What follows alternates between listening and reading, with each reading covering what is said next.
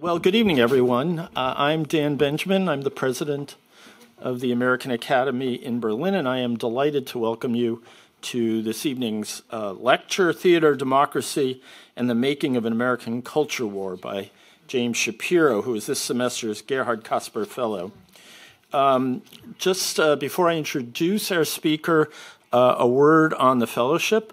The Gerhard Kasper Fellowship has been made possible through the generous support of the Carnegie Corporation of New York, and especially its advocate was the late Vartan Gregorian, who was president of Carnegie from 1997 until his passing in 2021, and an outstanding trustee of the American Academy.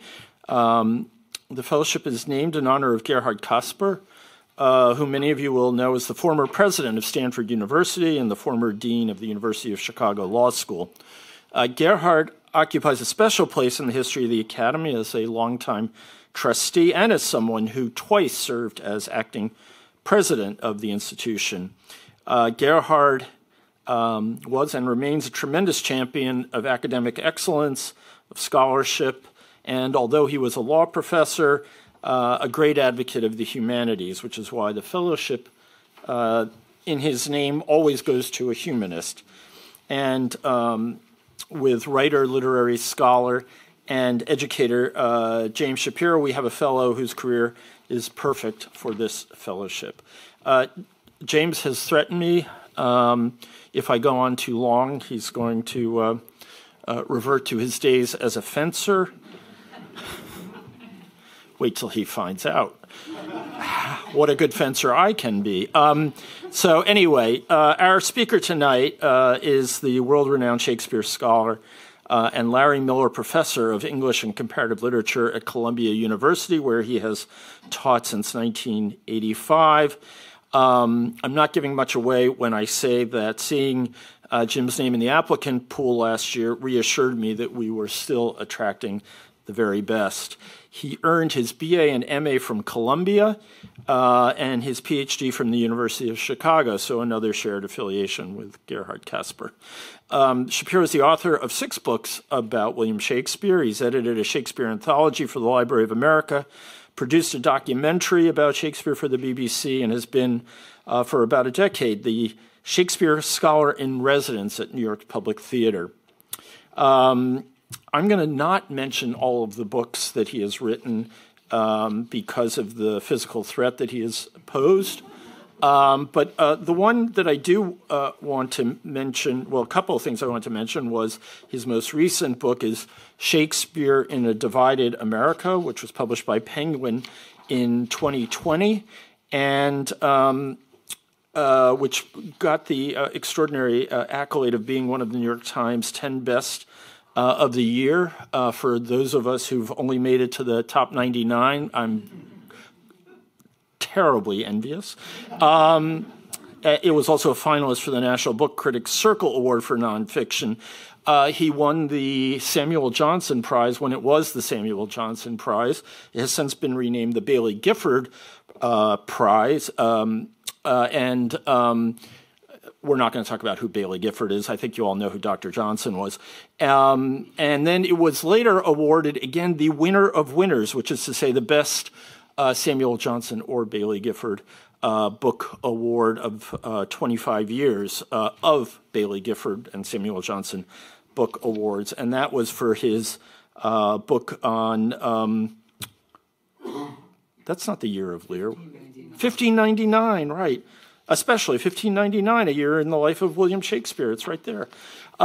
Anyway, he's received fellowships from just about everyone who gives them out, including the National Endowment for the Humanities, the Guggenheim Foundation, and the Cullman Center for Scholars and Writers. He is a member of the American Academy of Arts and Sciences.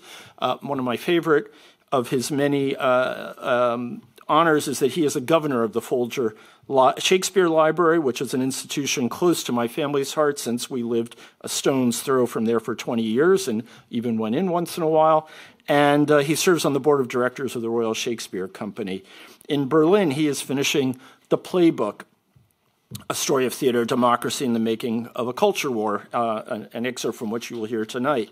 The focus of this discussion is America's Federal Theater Project of the 1930s, an attempt to bring drama to mass audiences that was later an endeavor that was later targeted by the House Committee on Un-American Activities. He is looking at his watch. I'm fearing for my life. I'll just say he's also working on Othello and American Life for the Black Lives series of Yale University, which will come out in 2027. You just have to wait another minute. Housekeeping. Jim's talk will last about 35 minutes, and it will be followed by Q&A. I am not moderating that. And if you are with us at the Academy, please raise your hand and wait for the microphone. Please wait for the microphone. If you're joining us via Zoom, please type your questions in the Q&A part of the Zoom platform. Okay, James, the floor is yours. I'm getting out of your way. All right.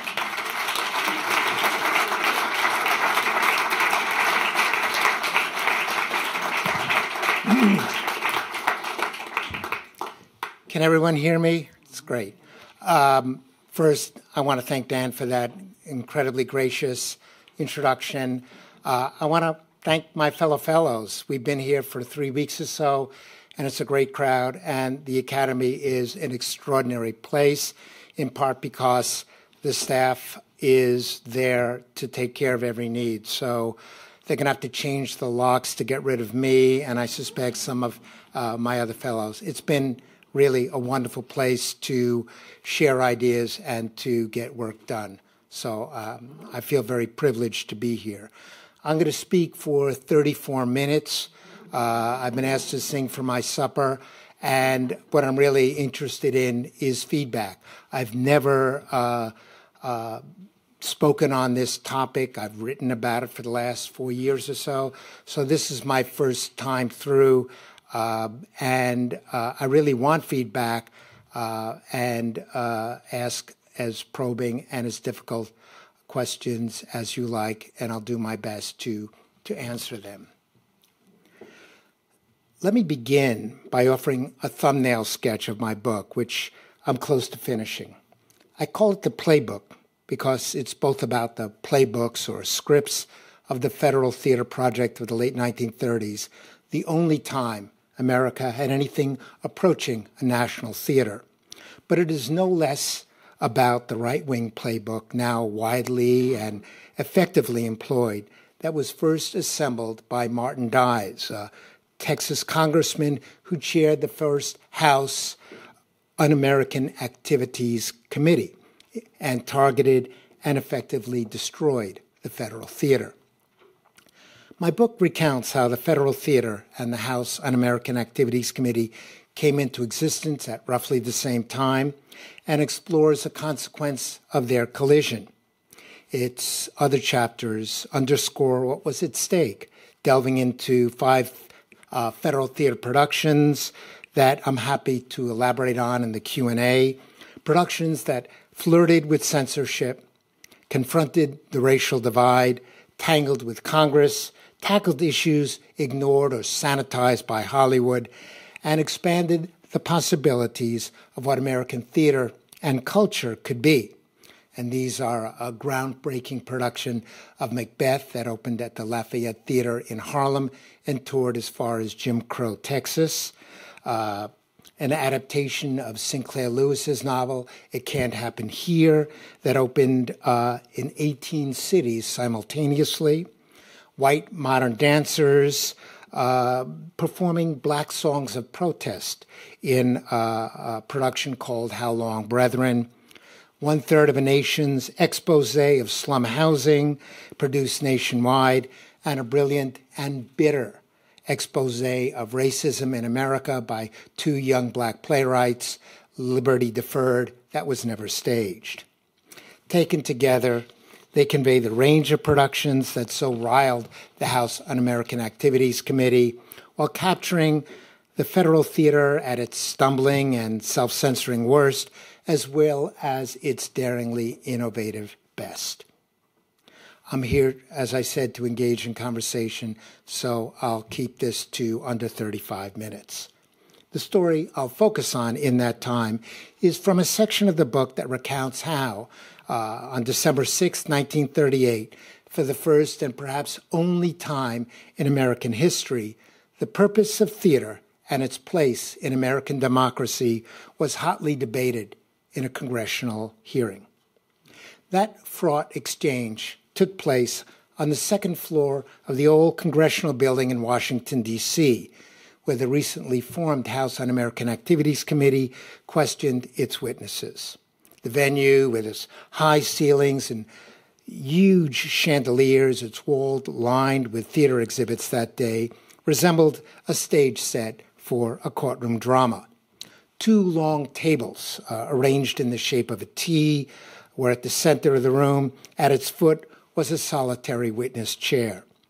An audience of stenographers, reporters, photographers, and cameramen sat behind long tables on each side of the room, and they were drawn there in part by the committee's theatrics. As one observer put it, under the blinding glare of spotlights and a bombardment of photographer bulbs, committee members shout insults at each other and at witnesses who retort in kind. More than once, the audience has been permitted to rise and cheer pronouncements of the chairman, Martin Dies.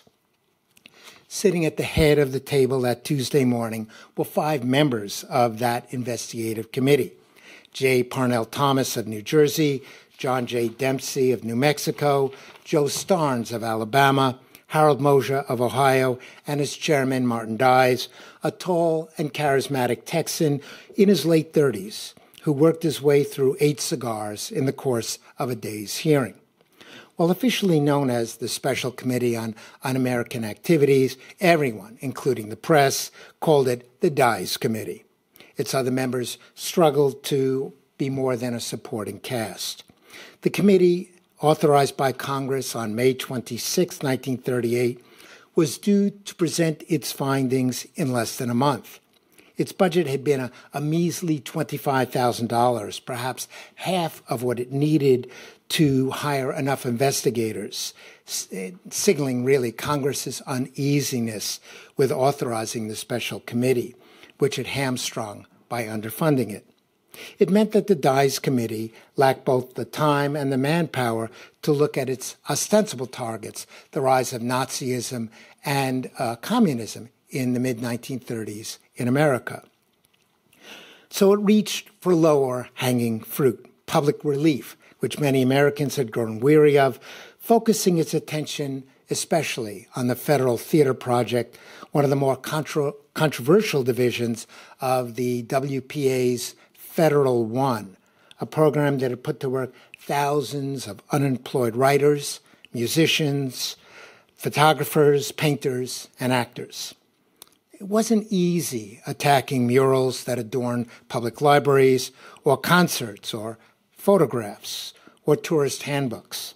Theater offered a richer target, in part because it had become remarkably popular, in part because it was easy to find and then read aloud incriminating passages from plays that sounded obscene or subversive, and in part, and this is why justified linking it to un-American activities, because it attracted many on the political left who hoped during the Depression, a time of massive unemployment, racial division, and income inequality, that plays could expose and help change what they found wrong in America. From 1935 until its demise in 1939, the Federal Theater Project staged, for a pittance or for free, over 1,000 productions in 29 states, seen by 30 million American spectators, or really 1 out of every 4 Americans alive at that time, 2/3 of whom, audience surveys revealed, had never seen a live play before.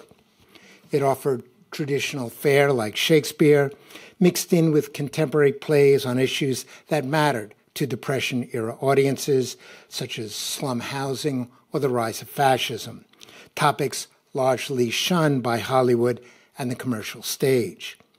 Led by a theater professor from Vassar College, her name was Hallie Flanagan, It employed at its peak over 12,000 struggling artists, some of whom, like Orson Welles and Arthur Miller, who was a fellow in the first class here at the Academy, they would soon become famous, but most of whom were just ordinary people eager to work again at their craft. It was the product of a moment when the arts, no less than industry and agriculture, were thought to be vital to the health of the Republic and deserving of its support. The Federal Theater brought children's plays on touring trucks to kids in crowded cities, and not just kids on touring trucks. That's one of the touring trucks there at Crotona Park, to a crowd of several thousand New Yorkers performing there for free. It established what it called Negro units from Hartford to Seattle to support black actors and playwrights. It brought free theater to asylums, orphanages, hospitals, prisons, and veterans' homes. It revived playgoing in rural states where movies had all but ended it. 10 million listeners a week tuned in to its radio broadcasts. Its popularity, which contributed to its undoing, confirmed that there was a hunger for theater that spoke to the unsettling times. Back in August of 1938, at the end of its first week of hearings, the Dies Committee had heard from a half dozen or so witnesses who, based on hearsay evidence and unchallenged allegations, had traduced the Federal Theater as communistic and its plays as subversive of American values. The accusations were front-page news. Subsequent reports of the wild and unpredictable hearings, which Americans couldn't seem to get enough of, had generated growing popular interest. With only weeks left before the committee members had to submit their report to Congress, they had not yet allowed any officials representing the Federal Theater to respond to these accusations. Since August, its director, Hallie Flanagan, had asked to appear at the hearings to defend the Federal Theater, but until now the Dies Committee had stonewalled her. The committee couldn't hold off any longer on allowing her to speak, and President Roosevelt's administration, having previously instructed Flanagan not to engage in any kind of public comments, had reversed course as well, belatedly recognizing the damage already done by this strategy. Flanagan had come prepared, reports and affidavits in hand. Nobody knew the Federal Theater better than she, or could speak to it with greater passion. Her mission, and she's on the left up there, her mission was to defend the Federal Theater. Martin Dies was to trip her up, vilify her program, and in so doing make national news and extend the life of his committee. Well, what Flanagan failed to grasp, and it would haunt her to her dying days, was that the hearing room, which to her producer's eye looked like a badly staged courtroom scene, offered a different sort of drama than she had ever encountered. That shop-worn set masked a nascent form of American political theater far more dangerous than the one she had come to defend. In the course of waging and winning this battle, Martin Dies assembled a political playbook so pervasive it now seems timeless. Long before Senator Joe McCarthy began naming names of those he deemed un-American in his own hearings in the Senate, Martin Dies had instituted the practice. Long before elected officials discovered that informal legislative guardrails could safely be ignored, that journalists rarely followed up on false claims, and that emerging media could easily be exploited, Dies had figured all that out. Long before politicians would galvanize followers by threats of violence against their foes or brazenly play the race card, Martin Dies would, on the campaign trail, speak of assaulting a black congressman who dared to challenge white supremacy. And long before politicians realized that it was easier to attain power by battling over culture and identity, even if that meant reversing where they stood on specific legislation, Dies had shown how winning a strategy this could be. And as forward-looking as Martin Dies was, he was equally gifted at appropriating strategies others had successfully employed in exploiting grievances. Why Martin Dies went after the Federal Theater can be explained in part by what Alexis de Tocqueville recognized a century earlier in his Democracy in America, published in 1835, where he writes, and I quote, that the love of the drama is most natural to democratic nations, and where he describes democracy at work in American theaters. Quote, at the theater alone, the higher ranks mix with the middle and lower classes. There alone do the former consent to listen to the opinion of the latter, or at least to allow them to give an opinion at all. In a world in which, as Tocqueville put it, the pit makes laws for the boxes, those in charge outside of the playhouse, the politicians and the wealthy, now sitting in America's box seats, had cause to be concerned by what Tocqueville described as theater's power to, quote, lay hold on you in the midst of your prejudices and your ignorance, and educate and rouse people to change what they believed was unjust. That, at least, is the promise or threat of theater. A century ago, when fewer than 1 in 5 American adults had finished high school and fewer than 1 in 25 had earned a college degree, schooling didn't serve that purpose and so didn't provoke the kind of controversy and censorship that America's classrooms now face. But a theater that stretched from coast to coast, especially one that staged plays on social and political issues, had the potential to inform and change many minds. Martin Dies, who believed that the increasingly popular Federal Theater was spreading a dangerously progressive, as well as a racially integrated vision of America, decided that it needed to be stopped. Martin Dies entered the old Congressional building that morning, bolstered by a successful weekend of politicking in New York City. On Saturday, he had spoken at a luncheon at the Hotel Pennsylvania for the 600 members of the Nationalist American Defense Society. Before this sympathetic crowd, risking President Roosevelt's wrath, Dies lashed out against Secretary of the Interior Harold Ikes and Secretary of Labor Francis Perkins for having gone to great lengths to ridicule and destroy his investigation. His strategy was to play the victim while wrapping himself in the flag. And he said, the enemies of this country have been stupid. Their tactics of ridicule, misrepresentation, lies, abuse have done more to arouse the patriotism of this country to the seriousness of the situation than all the testimony we have heard.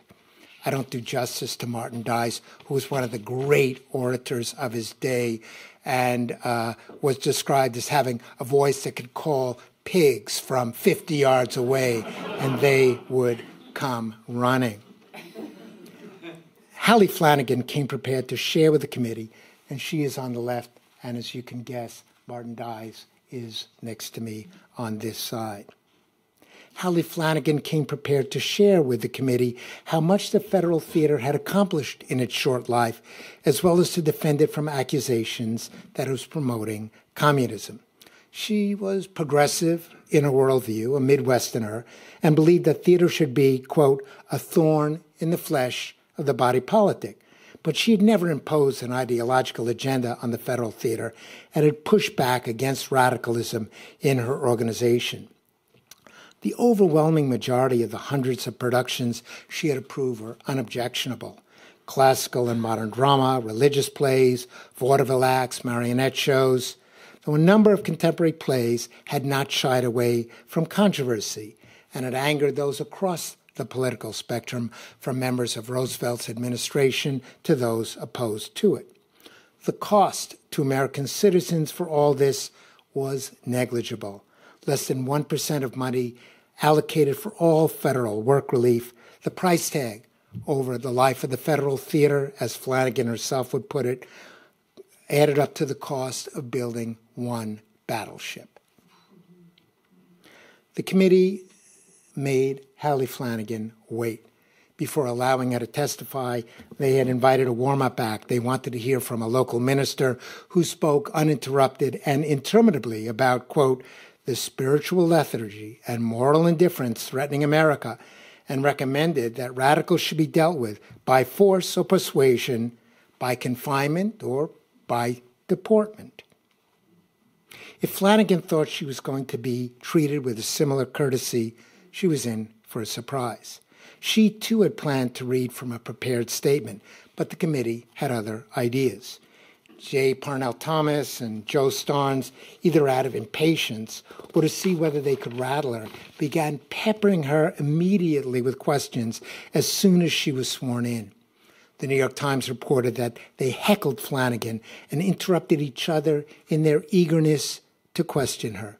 The questions tumbled out, the Times wrote, so fast that she had to juggle 2 or 3 at a time and was continually cut off from completing her sentences. These congressmen were ill-equipped to deal with the hard-earned authority of professional women like Flanagan who refused to defer to them. Martin Dies, who allowed the spectacle to go on for too long, at last intervened, started things over, asking Flanagan what her duties were as head of the Federal Theater.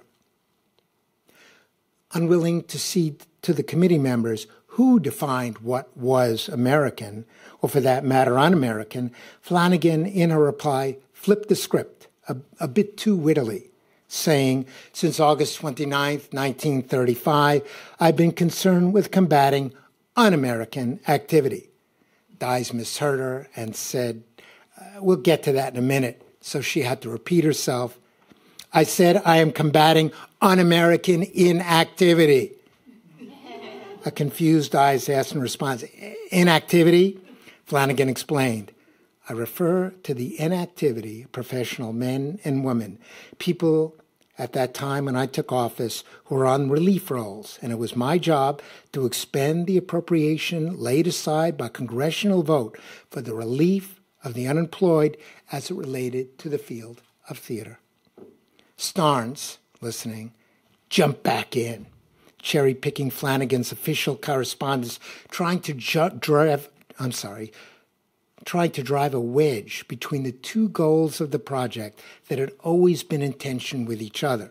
On the one hand, providing financial relief to thousands of unemployed actors and staging, on the other hand, first-rate productions. Flanagan, despite his interruptions, held her ground, repeatedly placing the snippets he was quoting within larger and inoffensive contexts. Once that line of attack sputtered, Starnes began another and more serious one, painting Flanagan as a communist. He began with a background, referring to the months she had spent as a Guggenheim Fellow, and she was, I think, the second woman to win a Guggenheim Fellowship. She had spent it studying theater in Europe, including Berlin, but had spent much of her time in the Soviet Union. And he interrupted her so often that his colleagues on the committee had to intercede once again. An overmatched Starnes, not yet done with proving a Russian connection, came at it a fresh way, asking whether Flanagan thought theater was a weapon. He again tried turning Flanagan's words against her, in particular a report she had written in 1931 for Theater Arts Monthly about workers' theater in America. But that line of attack was easily parried, as Flanagan explained the difference between reporting on something and advocating it. Workers' theaters may have been born in America, she told him, but it was not born through me. Starnes grew increasingly agitated as Flanagan pointed out time and again that while he was quoting her article correctly, he was merely quoting information that she was reporting, not her own views. Flanagan, like everyone else in the room, knew where this line of questioning was heading. Was the Federal Theater promoting propaganda? Since it was impossible to deny that a small number of the Federal Theater plays, especially the fact-checked living newspaper dramas, were committed to political and social advocacy, Flanagan, while acknowledging that these were propagandistic, insisted that they were propaganda for democracy, propaganda for the elimination of slum dwellings, for better health care, for fairer labor practices. She concluded that propaganda, after all, is education, to which Starnes had no answer. It was time again for Martin Dies, who had been silently watching this unfold, to take over. He began by asking Flanagan about the audience that the Federal Theater had reached. The close to 30 million Americans who had by then seen at least one of its productions was, for Flanagan, a mark of its success. For Martin Dies, it was evidence of how influential the Federal Theater had become, and if some of its plays were truly un-American, how dangerous an institution. Flanagan then refuted the accusation made by earlier committee witnesses that the Federal Theater, quote, couldn't get any audience for anything except communistic plays, pointing out its affiliation with hundreds of mainstream organizations across the land, saying, quote, note, gentlemen, that every religious shade is covered and every political affiliation and every type of education and civic body in the support of our theater. It is the widest and most American base that any theater has ever hit upon. Starnes was not yet done. Failing to see the web that Martin Dies was slowly weaving to trap Flanagan, and still sure that she had confessed to communist sympathies in her article, he forced his way back into the conversation, reading aloud what he believed to be the most damning quotation from Flanagan's writings. And I'll quote him, quoting her. Unlike any art form existing in America today, the workers' theaters intend to shape the life of this country, socially, politically, and industrially. They intend to remake a social structure without the help of money, and this ambition alone invests their undertaking with a certain Marlowe-esque madness, end quote. Confident that this was conclusive evidence of socialist sympathies, he demanded to know, you are quoting from this Marlowe. Is he a communist? It was a question he regretted asking until his dying day, and even after his obituary led with it. The New York Tribune called it the high comedy relief of the day, and even Flanagan joined in the laughter and then apologized for her rude response. She then explained, I was quoting from Christopher Marlowe, but he still didn't get it. Tell us who this Marlowe is so we can get the proper reference, because that is all we want to do. To which she replied, put in the record that he was the greatest dramatist in the period of Shakespeare immediately preceding Shakespeare. Redden Starnes salvaged what he could, asking whether all drama, since its origins in ancient Greece, was fundamentally about social conflict and so, by extension, communist. Surely, he said, Mr. Euripides was guilty of teaching class consciousness. Flanagan wasn't going to back down on Euripides. Drama, going back to the Greeks, had always been about social conflict and questioning the status quo. In fact, theater and democracy were twin-born in ancient Greece. Flanagan might have added that this helped account for why millions of Americans in the midst of a depression were flocking to see Federal Theater productions. But how could she explain that without further incriminating the Federal Theater in promoting class conflict to a committee that found any questioning of the way things were so threatening? Euripides, Marlowe, Shakespeare, it didn't make much of a difference to the committee members. If theater advocated social change, it was by default subversive, and the committee considered it communistic and un-American, and not something the United States government should be funding. Thomas now took over the questioning, steering the conversation towards specific plays. He failed spectacularly to make inroads against a kid's play, Revolt of the Beavers, which he tried to label as communist, and even the New York Times called it Mother Goose Marx. But it didn't help that none of the committee members had ever seen a Federal Theater play. And Flanagan, the good college professor that she was, came prepared and brought out questionnaires that little kids had filled out after seeing the Beaver play. The play teaches us never to be selfish, one wrote. Another, it is better to be good than bad. With the attack heading nowhere, Thomas turned to an example that had especially infuriated him. How the New Jersey legislature, at the time in which he was serving in it, was maligned in a play called Injunction Granted. What he failed to understand was the offending lines he quoted from the play were spoken verbatim by the legislators, having been reported in local newspapers. Flanagan made that clear. How could he object, she asked, to what had actually been said? A fundamental problem she was coming to realize that day was that these congressmen didn't quite grasp how plays worked, or how dramatists, through their characters and dialogue, pitted competing points of view against each other, so that it was misguided to quote any single speech and conclude that it somehow represented a play's message. She managed to make that point during Mosher's more civil questioning, saying, quote, "We would be on very dangerous ground if we denominated and denounced as subversive any play in which any character opposing our own political faith appeared. For instance," she added, "you might as well say that Marlowe, that we discussed a while ago, because he introduced the devil into Dr. Faustus, had sold his soul to that devil.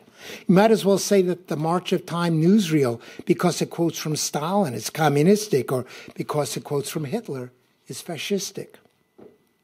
It was now mid-morning, and it was left to Martin Dies to reverse what was at this point going quite badly for his committee.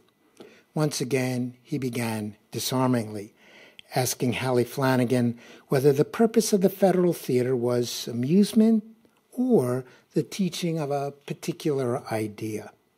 Question seems innocuous enough. It's the kind that Horace once asked, and English professors 2,000 years later still ask their students. Dies kept returning to it, rephrasing his question as he patiently and inexorably approached what both he and Flanagan knew was being centrally contested. Should the Federal Theater be used to convey, quote, ideas along social, economic, and political lines? And when Flanagan objected to political, he said, leave that out, just social or economic. To which she grudgingly replied, among other things, yeah. That was all Dies needed to hear, and he spent the next hour delving into exactly how the various Federal Theater plays were leftist propaganda intended to foment class struggle and undermine what was for him essential American values. The only moment that he dropped his folksy courtroom manner and turned icy was when, discussing a Federal Theater musical currently in rehearsal, he couldn't resist reminding Flanagan of the power he yielded. The show might well reach the stage, he said, quote, unless you are interrupted by the lack of funds or some action of Congress.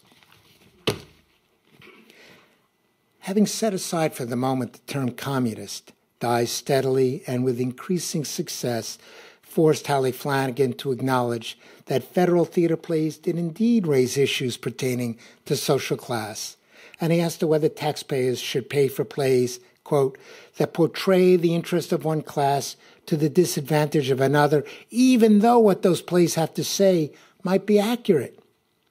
When Flanagan insisted, quote, we are not doing plays to stir up class hatred, he pointedly replies, that is a question of opinion.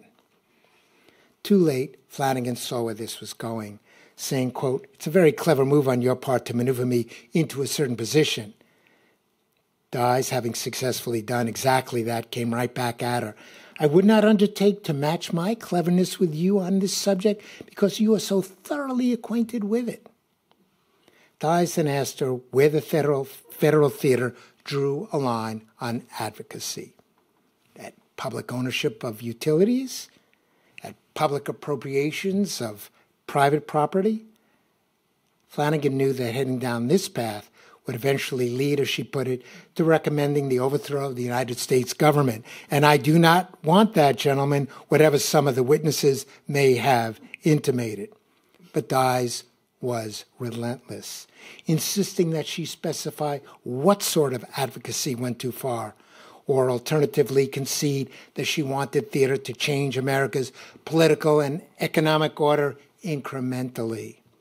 The more she tried to explain how theater that questioned the status quo worked, the closer it got to the headlines Martin Dies so badly needed. Dies was almost done now. And shifting gears, he read aloud provocative lines from a 1934 play, Stevedore, that had been a hit off-Broadway and was subsequently revived by the Public Theater, Federal Theater. Here's how the Baltimore Sun described his exaggerated performance. The recital began with a blasphemy and went on from there until Dies, with an apparent shudder, halted himself. And I'll quote from the play he's quoting. "God damn, do I look like some kind of animal? Do I look like somebody who'd jump over a back fence and rape a woman? Absolutely vulgar lines," Dies almost hissed.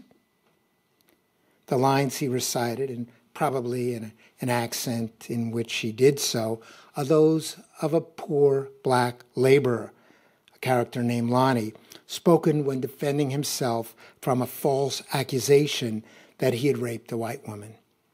But that storyline, at a time where black men were still being lynched in America, which explains why an outraged and terrified Lonnie is cursing, is not what concerned Martin Dies.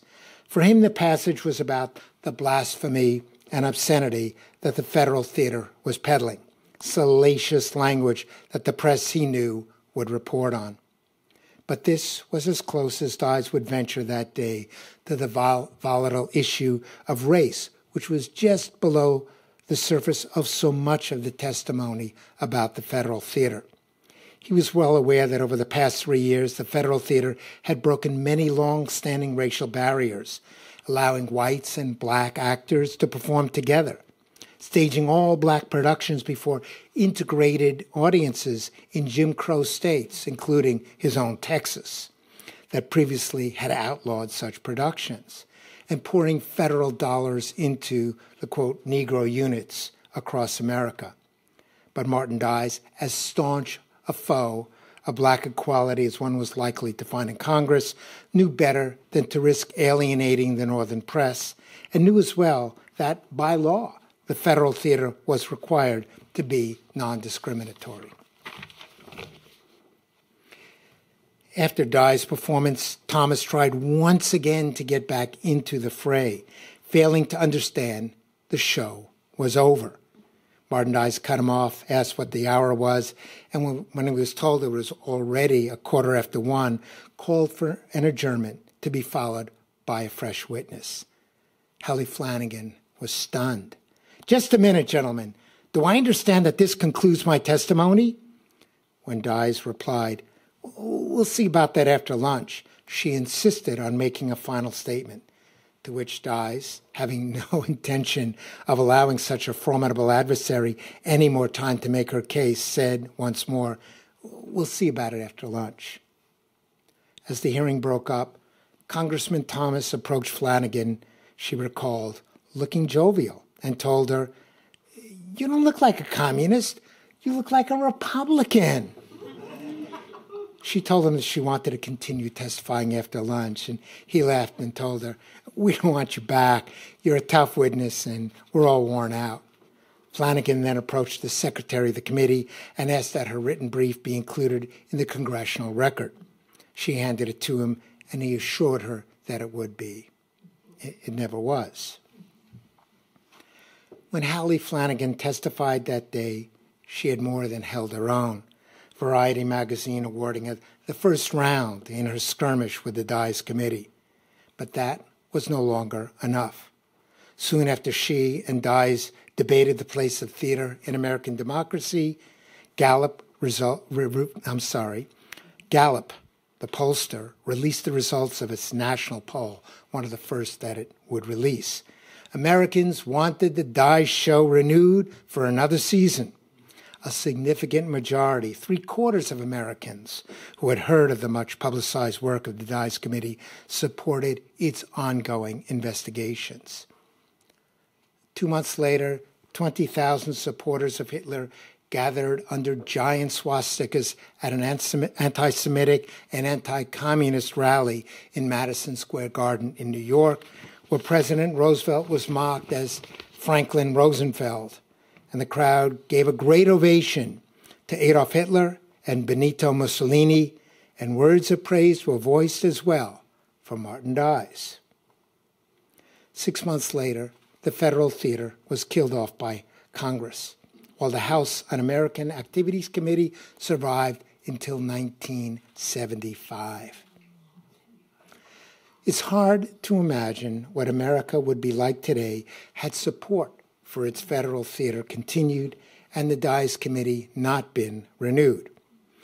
Counterfactual history is best left to novelists, but a more vibrant theatrical culture extending across the land might well have led to a more informed citizenry and, by extension, a more equitable and resilient democracy. What happened instead was Martin Dies begat Joseph McCarthy, who begat Roy Cohn, who begat Donald Trump. I'll conclude. Of late, the Dies playbook has once again been employed in culture wars that attacked the theater, this time in America's high schools. A production of Chekhov's Three Sisters was nixed in Tennessee, since it deals with adultery. August, Osage County was canceled in Iowa. The community was not ready for it. While in Kansas, students were not allowed to study, let alone stage, the Laramie Project, a play about the murder of a gay student, Matthew Shepard. In a 2023 Theater Association survey, 85% of American teachers of theater expressed concern about censorship. Not even my beloved Shakespeare is safe. In Florida this past year, a newly minted law has led to A Midsummer Night's Dream being pulled from middle school libraries and classrooms, while Romeo and Juliet will now be taught in snippets to avoid falling afoul of a new law targeting, quote, sexual conduct. The clash between the playbooks of Martin Dies and Hallie Flanagan continued to resonate across the land, with lessons for both the right and the left and consequences for us all. Thank you. I welcome questions.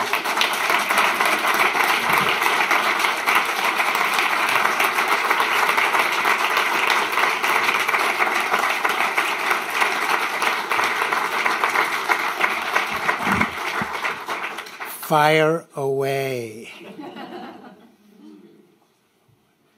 Please, and I think there are microphones going around, and if the question is too difficult, I'll turn it into one that I can more easily answer. No, just kidding. You'll all hear the question. Go ahead. Thank you, Professor Shapiro.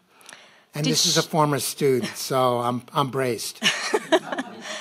Did Flanagan legitimize the hearing by attending? Was FDR actually right in kind of advising her to not testify?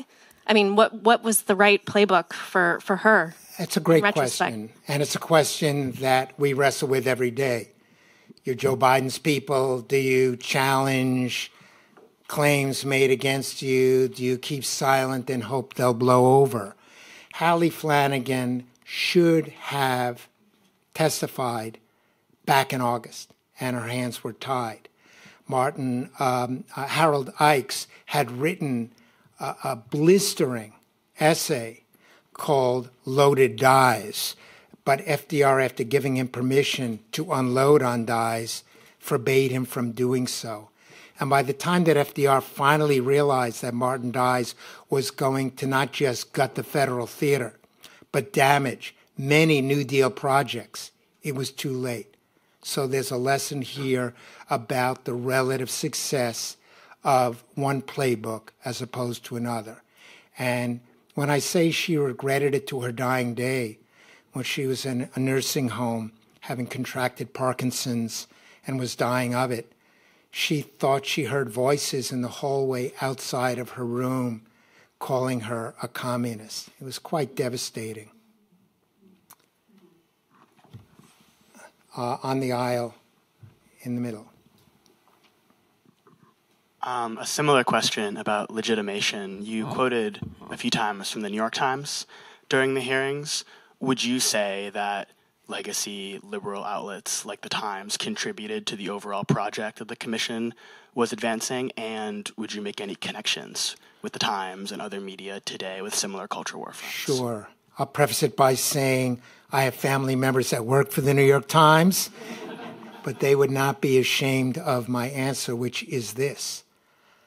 You know, these hearings first took place in August, and anyone who knows anything about Washington knows August is dead.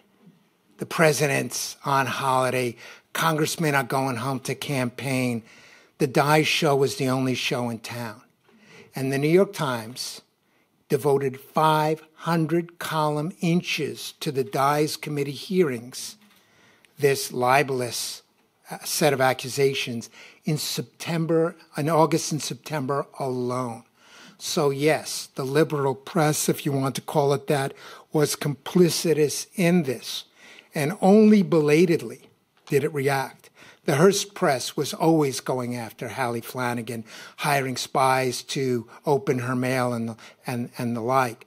But when the New York Times is effectively undermining this progressive enterprise, it had no chance.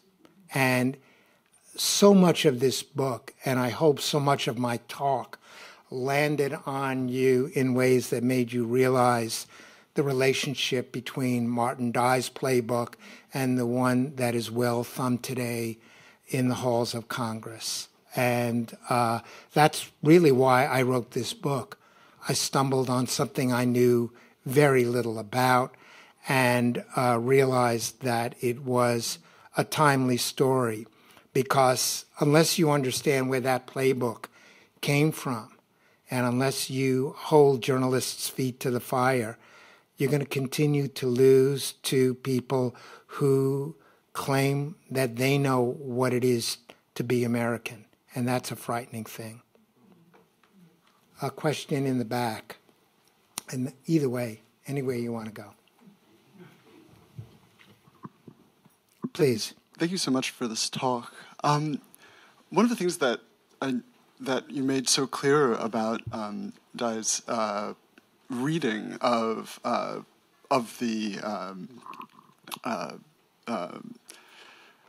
the performances was how bad a reading it is, right? Taking quotes out of context, and disregarding like fictionality and the sort of theatrical frame, but it was so convincing, right? And I know, not to bring up a counterfactual what theater would have done, but what is it that how a sort of question about how to does theater offer a way for audiences to think about narrative in a way that could have would be an educational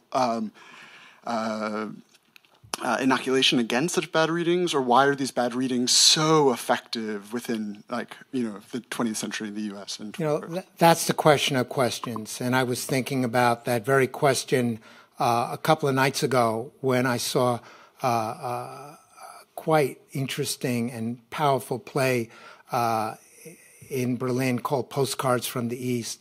I don't know who here had a chance to see it. You had a chance to see it. So I'll just explain to the audience that it's a play that wrestles with German and Ukrainian relations today and going back to the 1940s and asks hard question after hard question after hard question. And two things about going to that theater stood out for me. One was that young people who made up about 80% of the audience were paying less than €10 to go see a first-rate play, which is unheard of in New York City. And the other was they were rapt, and there were 7 ovations for the actors at the end. And they were taking in incredibly complicated historical and ethical questions. And I'm afraid to say that in America, that does not exist right now. And you cannot have a healthy democracy, I believe, unless you have a thriving culture and a thriving theatrical culture. It's a hard argument to make, but I'm hoping that this book pushes that to some degree. A question on the right. Your left. Thank you very much. This is a fascinating talk, and my goodness, it's great to hear it. I'm doing similar research, or I've been doing similar research on theater in Berlin, and I'm amazed at the similarities. So-called people's theater or revolutionary theater, including traveling shows, presenting Shakespeare, a lot of labor stories drawn from the headline, drawn from newspapers and real life, in an environment of extreme poverty, where the actors themselves organized these theaters to fight poverty and spread theater through Germany. They dealt with women's issues, including birth control, and it might not be hard to link Flanagan to some of these groups when she was here. I don't know what year she was here. I'm looking at 1921 to 1933, when the last of them were shut down, of course. And including the most, Brecht was involved, and all these directors who later ended up, some of them in Hollywood. The most high-profile one was Erwin Piscator, who, after 33, went first to Moscow and then landed in New York City, where he taught Marlon Brando. So, there's a lot of linkages between, I believe, what you're looking at and Berlin history. And I'll be happy to talk to you afterwards. Sure, I'd love to. And what I should say, and I couldn't shoehorn into the talk, was that she spent a lot of time in Germany, and she soaked up an enormous amount of what German theater, from agitprop to Brechtian models, to even the idea of a living newspaper, which she brought back to Vassar and then carried on to the Federal Theater.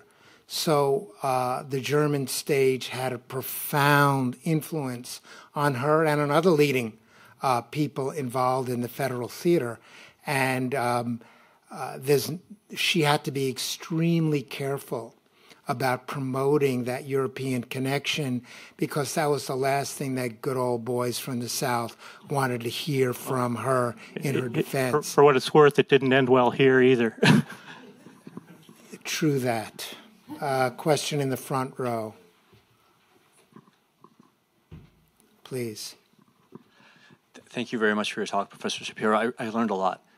So I have two questions. I'll make them as brief as possible. The first one is I saw and appreciated the framing of this from the period of the 1930s looking to our present day.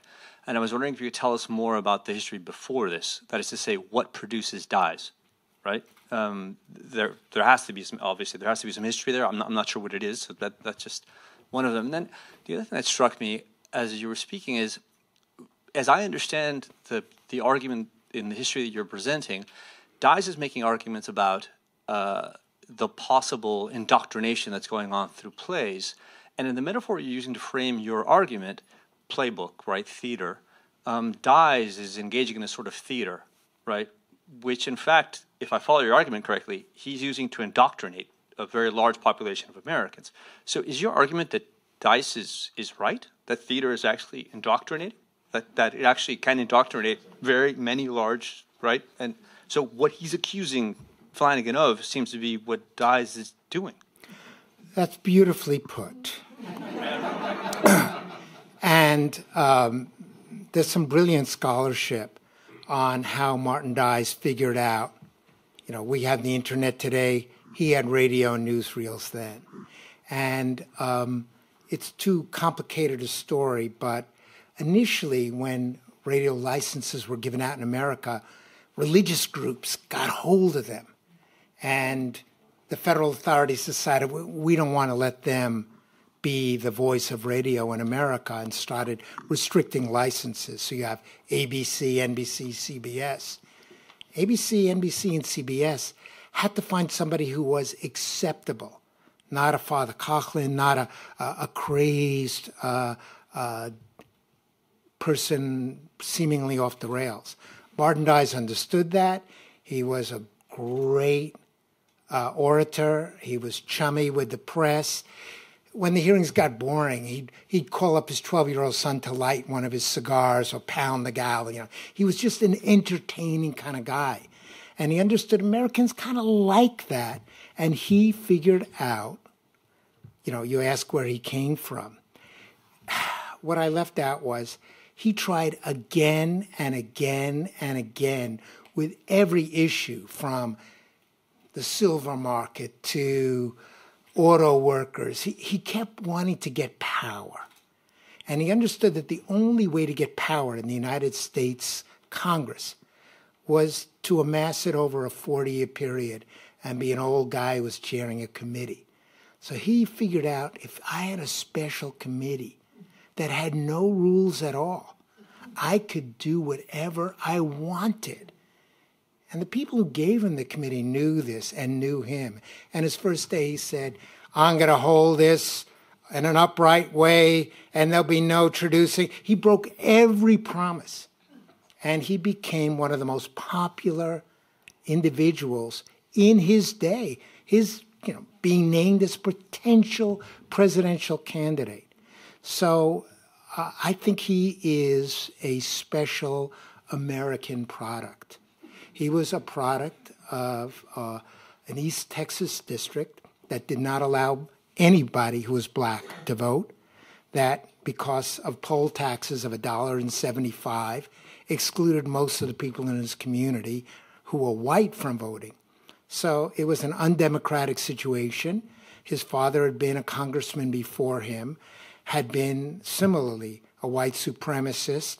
He campaigned on the Confederacy, saying if we had not come back heads held high, blacks would be running this country instead of whites, and he didn't use the word blacks. He knew how to push those buttons. So was he doing the very same thing? Was he creating a different kind of theater? Do we recognize it as theater? Is it propaganda? Anybody who listens to Fox News can trace that right back to Martin Dies, and yes, indeed, that is propaganda. Or else people wouldn't think what they think in large swaths of my country today. Question in the middle? You get to choose. Thank you for this scary, very scary lecture in this year, election year. I have a question and an idea maybe for you. Question is, if I got it right, nobody really knows about this history. It's pretty much forgotten, although we see the consequences and, well, how strong it still is.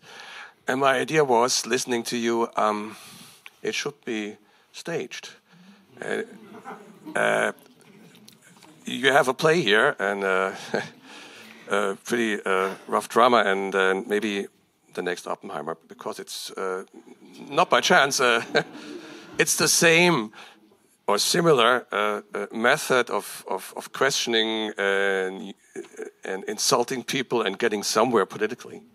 And it's probably the next big there has to be blockbuster. I know. There has to be a young playwright in this room that I hope is going to stage this play. And I should say that history, in a sense, repeats itself. Wieland Schulz-Kiel is somewhere in the audience here. Yeah. And where is he? Thank you. He produced a fascinating set of documentaries, films, on this very subject back in the 70s, and then it disappeared. And I should say that when he did that series of documentaries, the federal theater materials, which are government property, were put into wooden crates and shipped off as quickly as possible. And nobody kind of remembered where they were until a quarter century passes, and two intrepid professors decide they're going to hunt this down. And they find it in an abandoned airport in suburban Baltimore, covered in pigeon droppings. And they found this wealth of materials. I should say, one of the plays that I write about in this book, which will come out, I hope, this summer, is a play that I mentioned at the outset called Liberty Deferred. And it is a play that goes back to 1619 and exposes the origins of racism in America. And it has some of the best and most powerful scenes of any play I've ever read. And it has never been performed. And it wasn't performed by the Federal Theater because white officials slow-walked it, because it was so powerful and so explosive and dealing in trenchant ways with subjects like lynching. Martin Dies is Texas. His senior year of high school, kids could leave school and watch 2 lynchings that year in a tiny town of Beaumont, Texas. This was the America that shaped Martin Dies. And I'm afraid we may be back in a world that is in turn shaped by him. And that's why, as you say, it's a scary, I don't mean to scare or depress, I mean to say that I have an obligation as a humanist to engage in this. And, I spent, 25 years writing books about 2 years in Shakespeare's life. And then Donald Trump won in 2016. And I said, I can't write about Shakespeare's England anymore. I have to write about the politics of my own country. And I never studied American history. I had to do a lot of remedial work in doing this, and I'm hoping to make that remedial work easier for those who come after me. Please. Well, I was in theater, so I got a theater voice. But Good. So I had a question about the time frame with the radio plays. My dad was the youngest of 13, born on the farm in Wisconsin in 1938. And the radio had a very, very, very major, powerful, it was a tool back then. It's the reason they went with FDR and helped them in the New Deal to keep the family together during the farm. What was the time frame of were they afraid of this spreading through radio into more radio plays? I'm just kind of curious, what were the parallels in the times there? Because it looks like what you're writing about here was the portable theater that was actual physical theater in front of people. But was this also parlaying and segueing into the radio plays? Absolutely. I read it too quickly at the beginning. 10 million listeners a week tuned into Federal Theater radio broadcasts. And this was incredibly powerful. Now, Martin Dies could do 6 hours of programming for NBC alone this spring and a couple more for ABC and CBS. But we're talking about a steady stream of culture and plays, about the plight of farmers being heard by farmers who now understood somebody was giving a voice to what they were experiencing. To people who are invested in the status quo in America, the Federal Theater was beyond the pale. And one of the saddest things for me to read is congressmen standing up in the United States Senate and the United States House and reading titles of plays aloud, strung together. The Bitter Wife, ha, ha, ha. And they'd make comment after comment and bring the House down. And you realize that the debased Congress of today was equally a debased Congress back then. But that having been said, when somebody stood up and said, we're going to create a House Unactivities Committee to decide who and what is an American, that is a disaster. People will spend the rest of their lives trying to exonerate themselves. Don't do this. And one of the leading spokesmen for that was a man named Maverick. And the word Maverick comes from his relative before him who was a Maverick. And he lost office because of his opposition to this. And The greatest and most painful irony for me in all this was the discovery, and it only came out after the fall of the Soviet Union and its archives being opened up. But the driving force to create a House Un-American Activities Committee was a man named Samuel Dickstein, who represented mostly my fellow Jews in a New York district of Congress. And he had been involved in previous anti-Nazi short-term Senate investigations. And he was relentless. And people just, fellow congressmen said, just sit down, shut up, go away. You're a foreign-born Jew. We're not going to put you in charge of this committee. And it turns out after the opening of the Soviet archives, the reason he was so strong in advocating this was because he had approached the Soviet Union and said, I'm happy to give you information in exchange for money. And they said, how much do you want? And he named a big number. And they said, you got to be kidding. He said, the Brits and the Poles, they don't question when I offer to sell them information. So the Soviets paid up, assuming that he was going to chair this committee. And, of course, Martin Dies made sure he had nothing to do with this committee. The Russians, I think his code name for him was the Crook. And of course, the irony is his advocacy for the creation of this committee, which Martin Dies cleverly stepped into, became the bane of communists in America. So be careful what you wish for. Or be wary of crooks. Let me take a couple more questions, please. Over here. I know there are drinks outside, right. And you've all been extremely patient. Again, also from me, thank you for this wonderful lecture, for your great work. I had recently an unsettling experience, and I wonder if you have a ready-made weapon against that in terms of defending the theater. A young woman who I consider bright, a relative, quoted a play out of context, a character, and confused the misogynist character with a misogynist playwright. And really demanded a play like this cannot be staged today. This is probably a woman who calls herself a left-leaning liberal. What do you answer? You have students. What do you answer? What I would say, without knowing the particularities of this, I'll give a generalized answer about the fate of the Federal Theater. One of the reasons that the right was able to destroy the Federal Theater was that it was a progressive theater, but it wasn't a leftist, hard leftist theater. And because of that, the hard leftists savaged it again and again. And because the far left weakened the progressive Federal Theater, the right was able to swoop in and destroy it. Am I saying that's what's happening today? You get to make that call on individual basis. But from where I stand as an American voter, that is a genuine threat.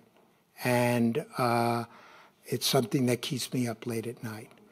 Dan, you get the last question because you were so gracious in curtailing your remarks. Well, it's on? Yeah. The politics of the period were incredibly interesting and complicated. Dies was a Democrat. The Democrats controlled the House, the Senate, and the White House, not the Supreme Court, but everything else. What can you give a thumbnail sketch of how the Dies ball started rolling and how the administration decided to cut the theater program loose? Great question. And it goes back to your question earlier, how did Martin Dies get created? Martin Dies was also, let's just say, a bit player in the larger designs of a now largely forgotten vice president to FDR, a man named Nance, famous only today for saying that being a vice president wasn't worth a bucket of warm piss. He was another good old boy from Texas, from Uvalde, Texas. And he actually had his own political aspirations. He only agreed to be Roosevelt's vice president when Roosevelt was running and it looked like he might not get over the top, he threw his votes to Roosevelt. And even though he was anything but a progressive, he was a party guy, Democrat Party guy. When Roosevelt started going after, let's just say, recalcitrant members of the Democratic Party and wanted to make it a more progressive party, Nance was furious. And what he did was pick a nobody without any congressional gravitas or years of experience, Martin Dies, because he knew he had him in his pocket. And he put him into this position of power, put him into a member of the most powerful committee in the House, and used him to undermine FDR, and the fingerprints would not, or the trail would not lead back to Nance himself. And he makes Mitch McConnell look like an amateur. He was somebody who understood how to manipulate and anything he wanted in Congress, and he continued to do so. And Martin Dice kind of licked his finger, put it up in the air, and realized Americans were kind of tired of giving money to poor people. And his main hobby horse, until he became Mr. Communist and un-American, when he first started to run for office, he was attacking capitalism. And then he understood that was not a good way to become wealthy and famous and influential. So he decided to somebody once wrote, he held every possible political position you could. He was a man with no beliefs. He just wanted power. And that, too, is an important lesson for us. And he understood that Americans were tired of immigrants. So for his first 3 years in Congress, even though in 1924 America had passed stringent laws against immigration that would not be changed until the 1960s, Dies wanted to ship them all back home, send them back to wherever they came from. And this is, a recurring American nightmare. I'll leave you on that happy note. I'm really grateful for those questions.